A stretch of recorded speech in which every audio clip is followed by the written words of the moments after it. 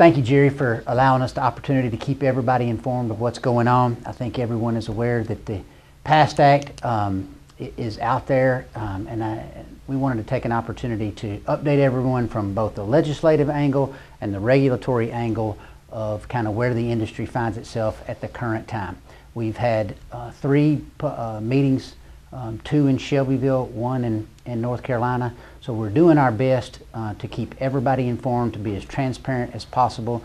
There are no secrets. There are no hidden details to this. This is all out in the open. This is all information basically you can find on your own. We just wanted to make it very easy for people to hear it direct and get a what's going on currently in the industry. So the PAST Act has two angles. We talked about the legislative and the regulatory. From a legislative standpoint, the PAST Act did pass out of committee. I think that vote was 46-9. It is a live bill, but it has not been scheduled for any vote. And so I think most people are aware that Congress is on break until after the election, so they'll be back November the 14th. There's a legislative session that would be until the break for Thanksgiving. They'll come back in December. Again, depending on a lot of what happens in the election, November the 8th. Will determine the agenda moving forward. But as a standalone bill, there's not a consensus amongst anyone for or against a PAST Act that would go through or have the time to go through in this legislative session. So there'll be another one that starts with the new Congress at the first of the year.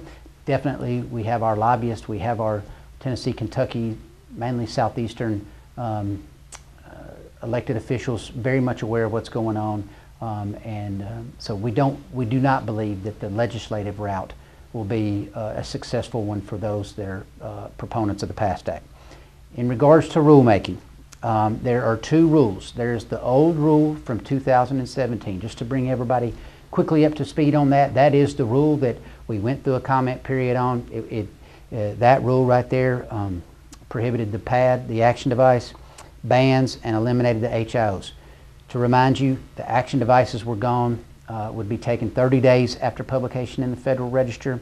The PADs would be not be taken until 1 year from publication in the Federal Register, and the HIOs would be 1 year from publication in that. So we went through that. We filed comments previously to that. The USDA did not change the rule based upon our comments. They published it on their website, but prior to it going to the Federal Register, President Trump was elected, inaugurated, and just like previous administrations, put a hold to all rules that had not yet been printed in the Federal Register. So that's why that rule didn't go into effect. One of the things that people need to make sure you are aware is rulemaking is real, rulemaking is final. The rulemaking is what implemented the SCAR rule in 1979, eliminated the 10-ounce chain in 1988, developed the current heel-toe ratio, even actually took the PAD initially away. However, the AVMA, AAP, many people came to the defense of the PAD, and thus it was allowed to stay in. But we came away with a short or smaller heel-toe ratio as a part of that. So, that rule, the USDA formally withdrew that rule formally in 2021. Upon them issuing that withdrawal, it came out, we published that. They said that they were removing that rule because they were going to expeditiously file a new rule that took into account the information in the 2017 rule, but also additional facts and data that had come in the last 5 years, most notably the National Academies of Science study that was jointly funded by the industry and the USDA. So when it was formally withdrawn, the HSUS, the Humane Society, sued the USDA. In the district court in DC, the USDA prevailed, and that court ruled that no, the rule was not final and it could be withdrawn because it had never been printed in the Federal Register, which is, as most would say, the thing that has to happen. It's the final step to any rule becoming official. HSUS appealed that and were represented by a very prominent firm, Latham and Watkins in Washington, D.C., actually represented pro bono so they didn't pay for that defense. But in a split decision in the Court of Appeals, a 2-to-1 decision, they overturned the lower court's ruling. And they said that it had met the threshold, and because it had been put out on the USDA's website as final, that it did not have to wait on just the publication in the Federal Register for it to be final. That ruling surprised most everyone, because that's a long-standing regulatory threshold that it would have to meet.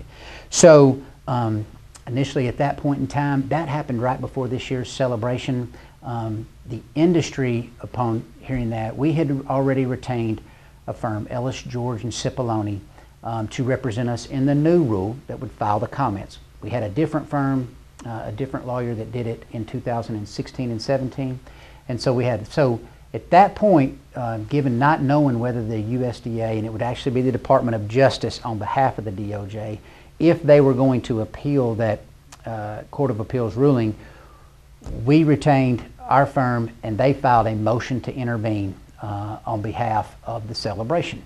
And so we filed that motion. We also filed a petition for rehearing.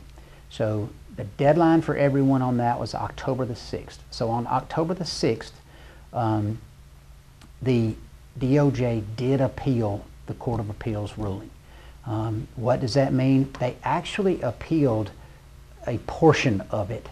They did not appeal that the rule had met the threshold to be final. What they appealed was, and asked for a removal of a couple of paragraphs of the opinion of the Court of Appeals, is they wanted to allow the lower court, the district court, which is where it was remanded back to them, that they would have wide discretion in what is the remedy of that.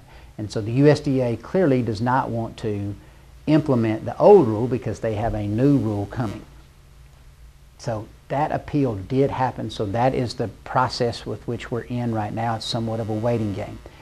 The court has not ruled on the motion to intervene or the petition for rehearing in the industry.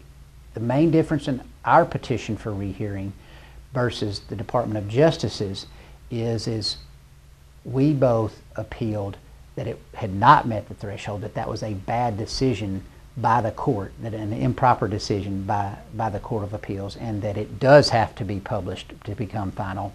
And then an alternative to that, also similarly to the DOJ, the remedy part of it and what discretion the lower court has to not have to implement that.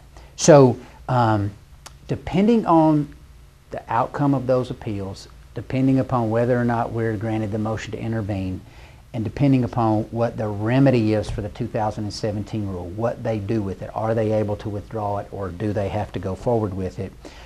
We could be faced with having to file comments again. They would have to go out for notice and comment. Some of the effective dates and things of that are old.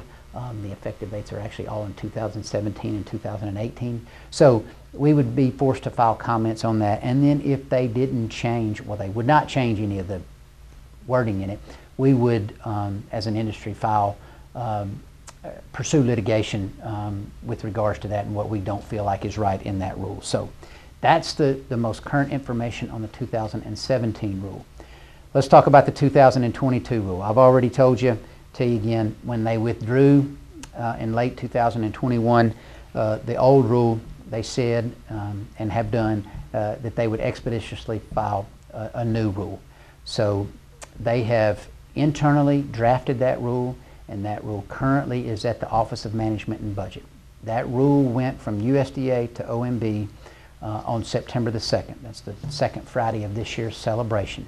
OMB has a 90-day period that they can go through a review of that, and doesn't mean that they're going to take the full 90 days, but I don't know exactly how pressing this issue is for them. So if you say 90 days, that would be 1st of December before they would send the rule back to USDA. At that point in time, the USDA would publish the rule as a proposed rule with a comment period. That comment period is stated in their previous release on this rule as a 60-day time period. We asked for an extension and were granted last time. up to 90 days, from 60 to 90. And so most of us, through just what information is out there, suspect that the 2022 rule will do similar things, and similar things that the industry is in opposition to, such as the ban of pads, action device, hoof bands, weighted shoes, elimination of the HIOs, and just the burdens. If people get into the nuts and bolts of reading this rulemaking, the change to show management and how hard and more expensive it will be to have horse shows. One of the things that I think our industry has allowed itself to take on is that this is about our performance show horse and not our pleasure show horse. No, this is about all show horses. And so that's a very distinct thing that people need to understand is this is not just for our padded Tennessee walking horses, a rule for them. There are many things that will affect all aspects of what we do. So once we file the comments, obviously a lot of people will file comments. I think there were 100,000 comments or whatever it was last time. The USDA reviews those comments, has a time period of which that they would review all those. The important part for us, for everyone, in regards to the comment period is if we don't make the argument and the factual basis for those arguments in the comment period, we can't litigate on those issues or bring something up that wasn't on the record to file litigation. So that's why the comment period for us is so important. It's why it's going to be very expensive. Is all of the industry's arguments as to why what we do is okay and what we want for our show horse. It has to be in there or we cannot raise it. That'd be the same for the others. Their justification for why they are taking the pad, the action device, the band, all of those, obviously that would have to be on the record as well. So it would be a closed record case if we were to file litigation. So at this point in time, it's premature to say that we definitely will because we haven't seen what's in the rule. So until we see what is in the rule, it is somewhat premature, but granted, they said they're going to strengthen the 17 rule. I think it's safe for us to assume that many of the things that we're in opposition to will be included. So at that point in time, the USDA will get the final rule, which also then goes back to the Office of Management and Budget for another 90-day or up to 90-day review period. So at that point in time, we can also request meetings with the Office of Management and Budget. We actually can request those meetings in either time of their review. So from a strategic standpoint and what we feel like is best, we definitely will follow the advice of the attorneys who are very well versed in regulatory law and definitely somebody that we feel very confident that is representing our best interest in the best way. So OMB, once they are done with it, it goes back to the department. Any changes that they recommend are made, and then it is published on their website as a final rule that has been sent to the Federal Register for publication. So it got to exactly that phase. So OMB sent the rule back to USDA last time as final. It was put on their website. We all got to read what was going to be in it. It had just not been published. So we've gotten all the way to that stage. Previously, we just didn't get to implementation of it before. So I think staying in touch with leadership from the breeders, the trainers, owners, the celebration, everyone is going to be kept 100% in the loop on this. We talk regularly with the heads of those organizations. We are keeping everyone in the loop. It's the purpose of today, and Jerry allowing us to do this is that is our main objective is that everyone feels like that they're knowledgeable, that they know what's going on, so that when you're out making decisions that you kind of know exactly where things stand.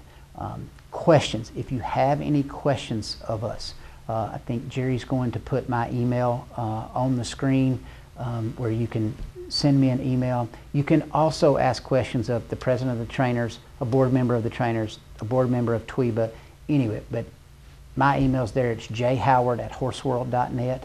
I'm happy to. I don't necessarily have all the answers, but I can get you the answer from one of the experts that we're dealing with. And so again, I just want to make sure that people are well aware of where things stand and don't feel like things are happening that you don't know about. This is a very critical and important time for us. We feel very confident in our data, the data from inspection. It's better now than it was when they went trying to do the 2017 rule. And so we're going to definitely defend our show horse to the maximum degree, and that's what this is about. There is going to be a fundraising element to this. I think everyone would be aware that no entity in our business has the appropriate funds to fight something like this, and the multiple stages that are involved in this. There will be multiple phases to this. There will be the comment period phase.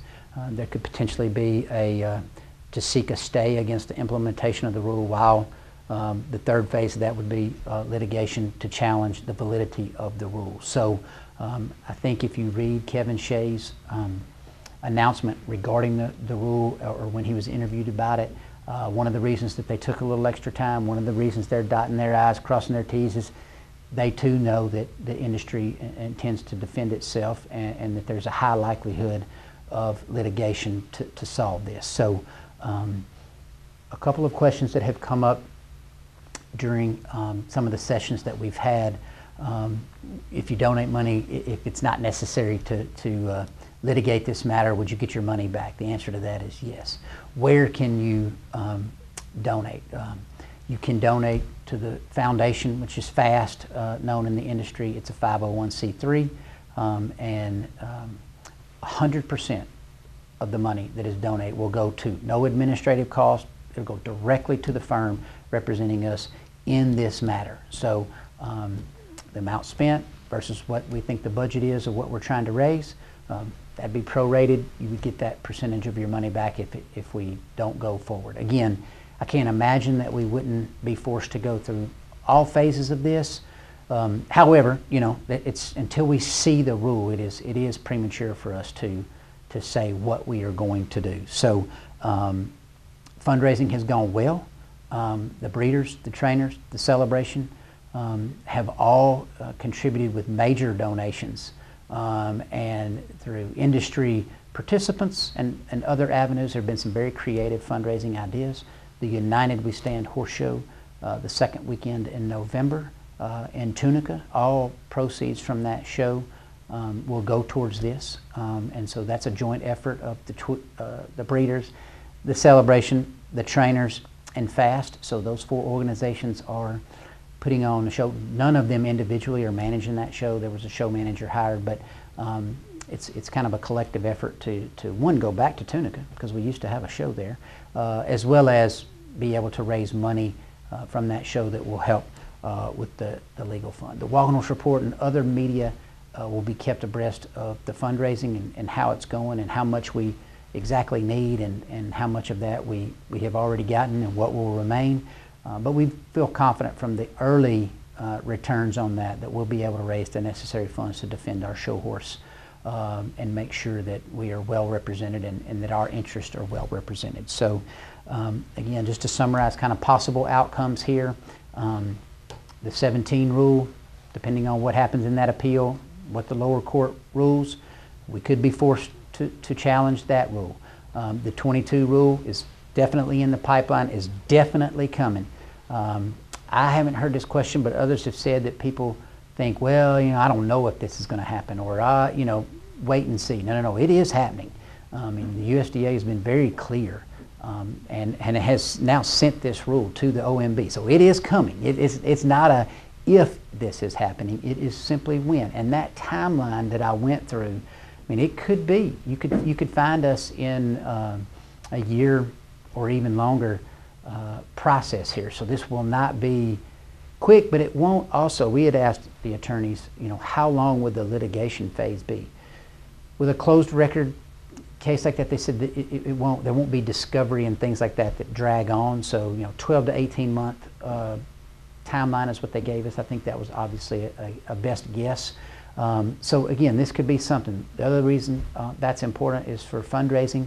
The fundraising and the budget set forth by our attorneys was in those 3 phases. It would be in the comment phase, it would be in the seeking the stay, and then the litigation phase. So there are 3 phases to that. So it's not necessary to have all of the money raised or the needed funds allocated to start, but if we don't have the funding that it will allow us to have the flexibility to seek relief from it, there's really no reason to file the comments or pay for those comments, because that would be the purpose in filing the comments is what we oppose in the rulemaking. So again, any questions, feel free to email or ask your leadership in your area. We are trying our best to keep everyone informed.